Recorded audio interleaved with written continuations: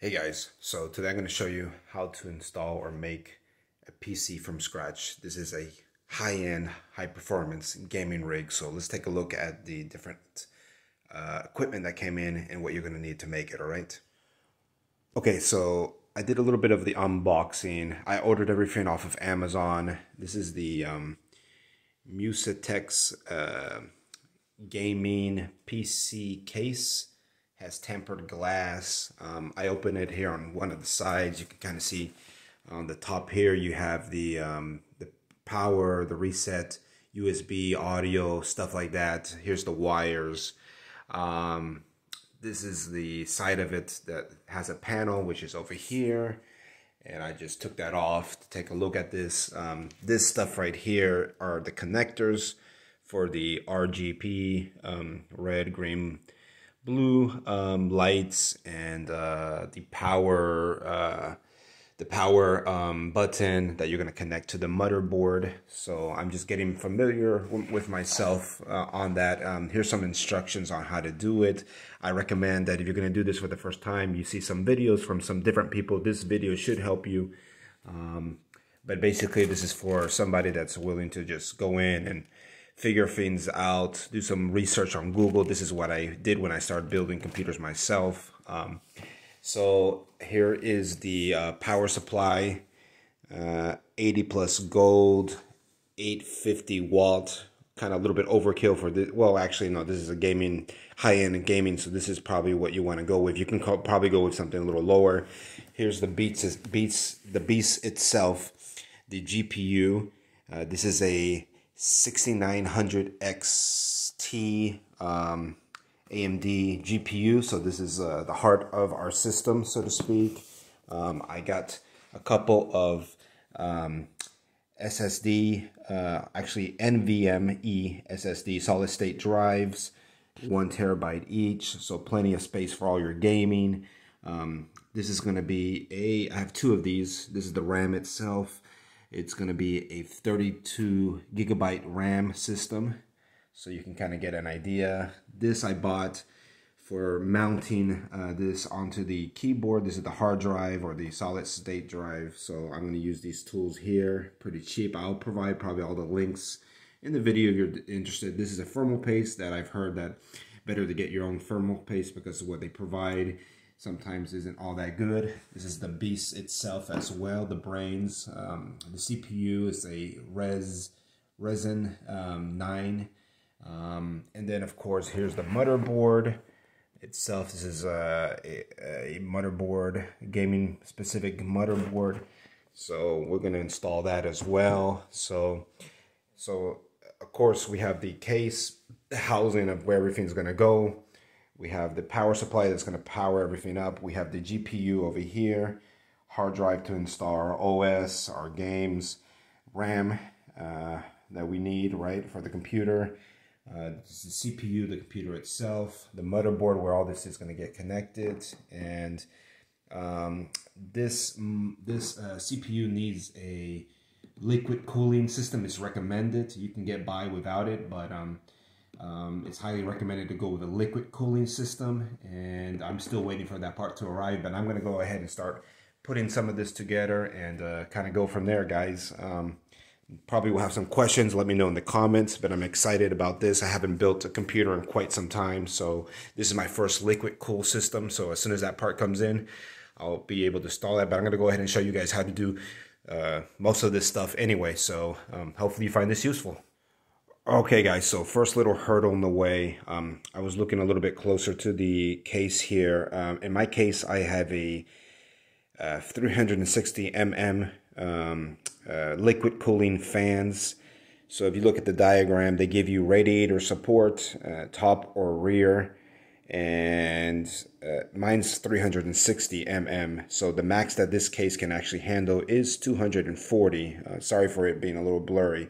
So I'm going to have to think outside the box a little bit. It's not going to fit here at the top, so I have the case on its side down.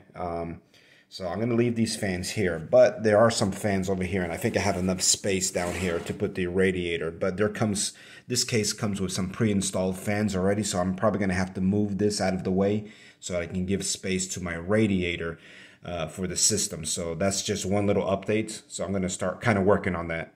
All right, so this is pretty simple. You just kind of take this and you just pull this case, the front of this off, and then you have access to the fans here. So I'm going to rearrange this, these fans to give space to my radiator, which, or liquid cool radiator that hasn't quite arrived yet. But this should be giving me enough space to put those fans that are going to come in.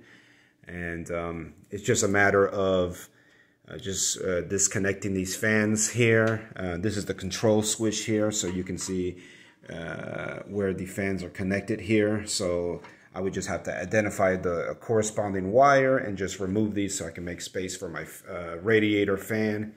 And we should be fine, guys. We should be fine. It'll be interesting. This is, again, first hurdle, and I think the first time I'm experience this, so it shouldn't be too bad. We just got to think outside the box, do a little Google research, and we can figure this out. Fortunately, I have some experience already on how to do these builds, so but this is a new hurdle for me, and I think I found a solution so I don't have to return everything. I can keep the case and keep my liquid cooler, but next time I'll make sure that the case that I do have will have an I guess the kind of the fittings for that. So again, take a look at your manual for your case. Everybody's computer building stuff will be a little bit different, but you can find always solutions, all right? Okay, guys, so I was rethinking some stuff. Before I decide I want to remove the fans at the front of this case, I need to first see my motherboard. Let's see what size it is. I'll figure that out in a minute, but what I want to do is take first the motherboard and put it into the case to see how much space I'm gonna have here. So the motherboard's gonna go somewhere around here, and I'm thinking when my liquid cooler radiator CPU arrives that if there's going to be enough space over here in this gap, I think there could be some space here where maybe I can leave the fans in the front and then put my radiator here. Again, I'm not sure how thick the radiator is. It's probably going to be pretty thick, so it could be pushing it. So, but at first I want to probably just put the motherboard in, and then with that I can see how much space it is. Motherboards come in different form factors. It can be a micro, it can be a traditional ATX. This one is a gaming, so I'm thinking it's going to probably be ATX, but I'm going to try to install that first before anything. I already know that I'm not going to be able to put the liquid cooler radiator up here. My best bet is to actually put it over here. So again, you got to think about size and stuff like that. But I'm going to go ahead and start working on this and see. First comes the motherboard installation. There's some brackets here, and again, the motherboard probably has instructions as well, but since I'm familiar, I know kind of what I need to do. I may need to move this. If it's an ATX big motherboard, I may need to move this one to over here. So again, refer to your manuals. If you have any questions, again, watch a lot of videos. Hopefully this one's going to be helpful to you as well. All right, so I took out the motherboard from the box. This is a big motherboard, right? It's a gaming's high performance computer here, so it's going to take up all that space there. Little inconvenience, this fan line is in the way, so I'm going to have to adjust the strappings in the back and see if I can pull that away. But I definitely want to keep that fan in the rear of the PC case. So let me handle this next hurdle as well. All right, guys. So I'm going through the motherboard stuff here. There's some cables that eventually you're going to need. You're going to use this to connect the different components to your motherboard. This is what I was looking for, these little screws. The case comes with it. This one's is black. This is where you're going to mount. But since this is a big motherboard, I'm going to have to place one over here. So this is going to be silver. You'll see it in the next clip here. But yeah, I'm going to go ahead and start placing the motherboard in its place. Okay, so another quick update. Again, this is the silver is what came, sorry it's so blurry, is what came with the motherboard. These black screws, this came with the case. So the case itself had its own screws and stuff like that. So they made the assumption that you're going to install a micro ATX motherboard. That's why they only have this guy here, this guy here, or I think it's an IATX, I think it's called. Micro is much smaller. I think it's just right around here only. So anyway, I found the screws for that, and I'm using some pliers to firmly put it at the same level here. Again, I apologize, it's a little hard to see, but that's what I'm using here. This one came pre-installed. This one you have to install by hand, and this is what I found. But it's kind of hard to do with your hands, so you have to use some pliers, so I'm using that. So yeah, you may need some pliers. I shouldn't, but anyway, this case is requiring me to do that, and a screwdriver. And again, this is you may want to think about getting a small tool set of tools for your computer, electronics, stuff like that. The small ones, this is a very small one, so you can still go with your traditional screwdriver, star, and in some cases there's some flat, but most of these computers use star screws. So anyway, I'm going to go ahead and continue working on getting the motherboard in there. I did make this a little bit looser over here, so that's good. Shouldn't have any issues. So I got to do that over here, finish screwing that. Unfortunately, I couldn't find one more, but I think we can get by with just 1, 2, 3. This one's going to be empty, even though I would like to put something here for support. But I think if we put one up here and one up here, the motherboard should be fine. And but yeah, let's see how this goes. Okay guys, quick update. I've decided before I put the motherboard in, I'm actually going to install the CPU. So I'm going to teach you how to get the CPU in there. Kind of a little bit, well, I've done it several times, but you're going to look for a little triangle. Triangle is a little hard. Well, you should be able to see it here. Let me see if I can focus the camera. It should be right over here. Yes. So and again, be very careful when you're dealing with electronics. Make sure you don't have any static electricity, but it's a little hard to focus here. But basically, it's right over here, the little triangle. I'm going to show you on the CPU, but basically, you're going to line that up. There's a latch here, so you have to open that latch. And let's get to it. I mean, might as well just do that if I can do it. So yeah, that's the latch I just showed you. Just lift that up. You're going to have that up first, and then you're going to plant your CPU, and then you're going to close it in tight, and then that's pretty much it for installation. Let me go ahead and do that. All right, so I finished unboxing the CPU. There's the box over there. Here's the CPU itself. So I'm going to take this out, and we'll get to it. All right, so here's the CPU, the underbelly of it. So you can see I was telling you about a triangle. It's up here in the upper right corner. So you're going to line up that triangle with the triangle that you see in the socket on the motherboard itself. So we're going to go ahead and do that. Okay, so I've already placed it. I'm going to show you again. But basically, you line up that triangle right there that you see. Again, it's blurry upper right corner with what's over here on the motherboard, which is right there in the bottom right corner, if I adjust everything right. But there's some holes here, and it should just kind of fall in place. And that's it.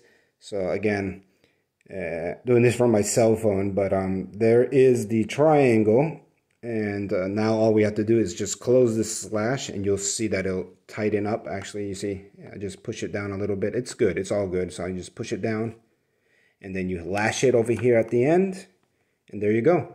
The CPU is officially installed, so that's one less thing we have to do. So I think I'm going to go ahead and put the motherboard, and I could actually go ahead and install the RAM. Let me go ahead and install the RAM too. Okay, just quick change of plans. Again, this is what you're going to notice. Sometimes you do things a little bit out of order. There's no in particular order, but anyway, I removed this. There's another one of this. This is the M.2. This is where the hard drive is going to go. So I'm going to install that first, and then I'll install the RAM.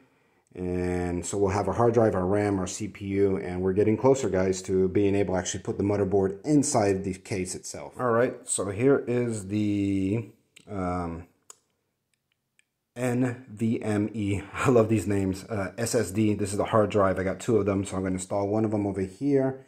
Let me put my camera down so I can adjust this. But basically what you'll need to do is, I think this only goes a certain way, but take note of this right over here with what's over there. So you need to insert this at an angle. Let me see if I can figure this out. There you go. It's at an angle. But basically, I'm trying to see, sorry. Oh, that's it. So this fits right here. You got to find that little groove. You kind of insert it at an angle, and then you'll place it down. and it's installed. It's pretty simple actually. Should be installed. Let me make sure it is. So just put it back in at an angle like 45, 35 angle, and you just place it. You'll know that it's in place because you'll hear a clip. There's a spring here, so there's a little bit of a spring here. Let me try that again.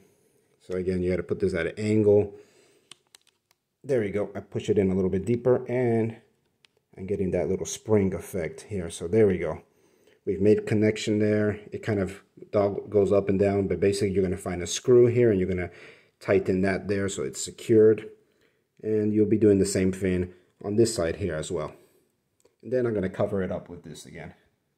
So another thing, just really quick, if you notice, I was pushing this all down. It looks quite bent, so you actually have to place this stuff here, similar to what we did with the motherboard, and it should sit fine. Done, it should look like this, that little mount there. You just screw it in by hand, and then now I'm going to put the screw on here to secure this, and it's not so bent like it was before. I could have accidentally broken this, so you got to be careful. Make sure you use all the screws that are provided for the most part. That's done there. Looks way better than before. But yeah, when you buy the NVMe SSDs, they don't come with the screws, so that's why I had to buy a separate set. I learned that the hard way when I was upgrading another computer not too long ago.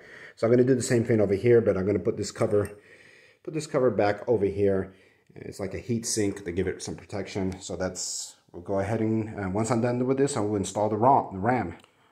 Okay guys, moving along, we're going to do the RAM. So just a recap, we put the CPU in, we put the SSDs behind their respective heat sinks, and then of course now we're going to do the RAM. It's going to be a mad crazy rig, 32 gigabytes of RAM. This comes closed initially, so what you need to do is push down on this. You see how I opened that up here? So this is where we're going to just push down on this. You're going to do the same thing on the other side. Do the same thing on the other side. Let me put my phone down. Okay, again, you're noticing something new here. You can't push down on these ones over here. These ones seem like they're fixed. These ones you can actually open up. So let's go ahead and install the RAM. There's the RAM. Looks very fancy. So we're going to push the first one in. Recommendation, when you buy the RAM, they all should be the same speed. If you do get different speeds, it's going to go as fast as the lowest speed possible. So you're going to push this in. And you kind of make note of the groove there. There's a groove right there. So this seems like the right place to put it. And it should just lock into place. Let me see. Trying to do it with one hand while trying to film. It's a little hard. Let me figure this out once. All right, so I got it right, actually. This is a little tight fit, but you can see when you push it down, it locks in. Let me see if I can do the other one again. Next time I'll have to set up something a little bit better. But basically, I'm taking out the next RAM. I'm going to line it up just like I did just now. Oops, sorry. And I'm going to place it down into this next slot here. And then you see how it's in there, but it's not fully in there. You're just going to push down and look, it clips straight down. Let me put it straight down. I use both fingers here. One second. I don't want to break this, right? This is very expensive, so I'm pretty sure I got it right. Let's see. There we go. I'm not sure if you saw that, but it clipped into place. But basically, you line it up based on the groove there, and then you push it into place, and it's a little hard sometimes. You just may need to push down on it, directly down, and that's it. So I'm going to do the other two, and then we'll be done with the RAM. Pretty simple, actually. Okay guys, so we installed all the RAM successfully. Now we're going to put the motherboard inside. It's just maybe easier to do this outside of the case itself, the CPU installation, the RAM. Yeah, and then you can worry about putting this into place. But I'm going to use the screws over here that came with this to secure this into the case. Let's see how that goes. Okay guys, so I got the case in, the motherboard in. I was having a little issue. I thought the fan was in the way of this part of the motherboard, but turns out if you look over here, there's that annoying little wire from before, and that's what's not letting me go through. So I'm going to push that wire out of the way, and then I should be able to line up the motherboard holes with what we place at the back of the of the case, and then secure it. So give me 1 second. All right, guys, so finish installing this. I had to get a little help, but you can do this by yourself. Actually, I could have done it by myself. I ended up doing it by myself, kind of, because when I got help, for some reason the cable was still in the way. So I ended up using a, this is too much info, but one of these little straps, zip straps, and I got the cable out of the way, secured, tight. And now that's what was preventing me. But you can see, you obviously want to install the motherboard so that these output sources are facing the back of the computer. There's only really one way you can actually put it in. One thing to note is, so you have to secure it with cables. It's kind of hard to see, but there's a screw there. So the stuff that we did initially at the beginning, you tight that up with the screw here, and some of these screws came out a little loose, and that's kind of the imperfections sometimes when it comes to building. You know, ideally you want to have a screw securing the motherboard there. We have one over there, but it's kind of loose. But this one here is secure on the upper right corner. This one here in the lower right corner, and this one here on the left. So, and one thing you can do is just kind of move, pick up your computer case, and just see if your motherboard is going to fall off. So right now I have it up in the air vertically. Not sure if you can notice that, but I'm just, you know, making sure that everything's secure there, and I think it's good for right now. Everything's pretty much secured. So the motherboard is in place. Next thing we want to do is probably install the PSU supply and start connecting the PSU cables to the motherboard. You can obviously follow the instructions on how to do that. It explains, but it's probably easier to watch a video. I'm a visual learner. Hopefully this is useful to you. Let me see. Again, we're still waiting to, we can't power anything up because the CPU gets very hot. So we need that liquid cooler radiator. And I think I'm going to place it over here, but that still hasn't arrived from Amazon. I'm a little disappointed. It's taken about 3 days. The other stuff came very soon, like within 2 days. I'm Amazon Prime, so I'd expect. Anyway, not hating on Amazon. It is what it is. But that's kind of holding me back. Let me see if we've got in everything. So the motherboard, the case, the PSU is coming up next. Oh, the GPU, obviously. That's going to be very important. So we're going to put the GPU there. And we'll have everything connected except for the CPU. All right, so let's go ahead and get to it. PSU coming up. All right, guys, so I took out the PSU out of the box. It looks like this. They separated the cords, the power cords from this, so I'm going to go ahead and plug in everything accordingly. And then basically this is going to, let's see how this is going to get mounted. But basically, yeah, I think you want to mount it this way, and yeah, the details of the PSU would be there, or maybe it's this way. Anyway, we'll figure that out, and I'm going to place it in that compartment there. And yeah, but these cords are going to get, and the cords are again right over here. So a lot of stuff going on here, but we'll make it all work out. It's really messy, but it's going to be a good computer at the end of the day. Okay, guys, I did some research on PSU. Well, actually, it was more of a matter, should I put the fan of this PSU up or down? But fortunately, there is a vent on the bottom of this case, as there is a vents here at the top. So it doesn't make a difference, but since I'm gonna plan on putting this computer on carpet, I think it's gonna be better for the fan to be upwards. So it's gonna be installed like this, like so, if that makes sense. So it's gonna be installed like this.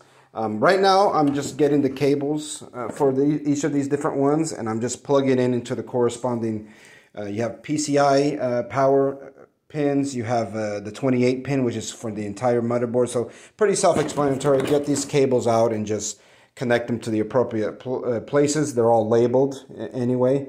And so that's it. I'm going to work on that, and then I'm going to install it into the case. Okay, so I'm about to install the PSU into the case. All these cables that come initially with the case, you're going to want to put it not for here, because this is where the PSU is going to be. You're going to want to put it, let me just flip this around. And so inside the case, you'll want to drag all these cables upwards. You're going to do the same thing with all these cables coming from the PSU. You just want them to get through this space here. And yeah, or you have some holes out here as well.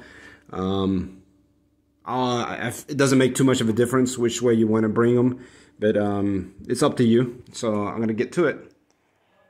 Alright, so you can see that I've got the PSU installed down there. I thought I was going to have the fan up, but if you look closely over here, this piece of metal over here, I think it's meant for older, well, not older, it's kind of old, the old traditional hard drives or SATs. I'm not sure if I'm going to install more hard drives, so I left that there. I had to flip it over the other way because this would have got in the way, and I had to flip it over, so that's why I had the fan pointing down, which is not a big deal actually. Preferably it would be up, but it's okay. I'm still going to put this computer on top of carpet. I may put a piece of wood underneath or something to make it a little bit more secure or better airflow, but it's fine. Last but not least, you see that I got all the cables through the little hole there. So it's going to come here. Now we're going to start connecting things to the motherboard. Really quick, make sure you secure your PSU. It should come with some screws. There should be 4, 1, 2, 3, and 4. And of course it comes with the cord itself. But we can't power this yet until Amazon gets me the liquid cooler. But we're getting closer. Now we're going to do some fun part about putting stuff, plugging in. It can be a little bit difficult, but we'll make it work out fine. It's getting these cables connected to the motherboard in the appropriate place. We'll install the GPU in a moment, and then of course all the lights and flashes and stuff like that will be go to the corresponding, and the motherboard tells you where everything needs to be plugged in if you need reference. But I'm going to try to do it based on memory. I will refer to the manual as well. Hopefully you guys you're enjoying this video so far. Okay guys, so just make sure you go for your appropriate motherboard manual as well as your case manual. So the case comes with this lights for like the audio set. This is high definition audio. So all of this stuff is going to be connected to the motherboard in the appropriate locations. Again, every case is a little bit different, but more or less they're all the same.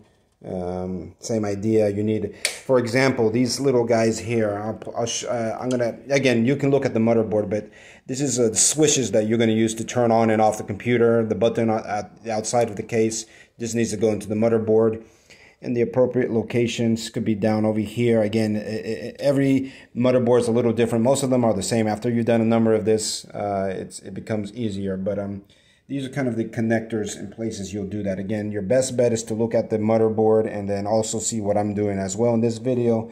But again, these are going to be a big help right here. Follow that. I'm going to start plugging stuff in. I haven't installed the GPU. I'll leave that for last. But for example, some of this is self-explanatory. See this one here? This is I believe it's called a 28 pin. You're going to put that into the motherboard right over there where it kind of, it's kind of a puzzle sometimes. You just got to plug it in the right place. But that's what I'm going to start doing, guys. I should be done with this, and maybe this could take a while, 15-20 minutes if you get a little confused, especially reading through this stuff. It's not always self-explanatory. But again, watch other videos. There's probably better videos than myself that show you how to do the connection. I'm going to sit down and look at some videos too to make sure I'm doing it right. But there's specific videos. This video that I'm doing is, of course, video for just in general, just a brief on how to put everything together. You're going to maybe want to dig down and look at some other videos on YouTube, but this one should be a very good one. The overall, in general, again, following the manuals, doing what I've been showing you so far, you should be fine. Again, it's kind of like a puzzle. Just connect these guys to the right place. I think this is a CPU pin here, so you're gonna find that one, which is over here in this corner over here. So that's it is what it is, guys. So this is kind of a little frustrating part, but once you get this done with, you're getting closer to having fun on your new gaming rig or new computer that you're making. Okay, guys, thank you for following me along in this process. This is crazy. Just realize how huge this graphics card is. So the chassis that I ended up getting, one second. So the chassis that I ended up getting for this is way too small. So this is the size of this RX 6900 XT. It's humongous. That does not fit inside here. Luckily for me, one of my older computers, it will fit in this one. This one's wider, so I've been doing a lot of these video. Yes, I'm a little frustrated, but I was going to show you every single step. But basically, what I've been doing on this computer, I'm going to move the parts from there over to this part of this body of this PC case.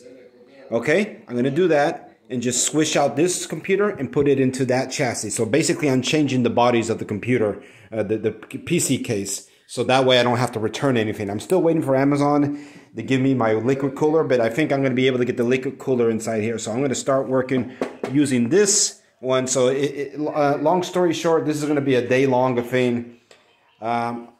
As I find across meaningful things that are new and that you should know. But anyway, I want to bring this to your attention, completely transparent with you guys. But interesting. Hopefully within the next couple hours, I'll have something up and running. Okay, thanks so much, guys. Okay, so quick update. I took out the motherboard of the new massive high rig performance. It gave me some trouble because these little things over here, sometimes, I guess, bad quality. You know, not going to mention any part of the world, you know, this is coming from, but it was a really hassle. I thought I may have almost broken the good motherboard, but you know, I'm not sure. Maybe I did, but anyway, I'm having the same issue on the older computer that I had that I'm changing bodies with.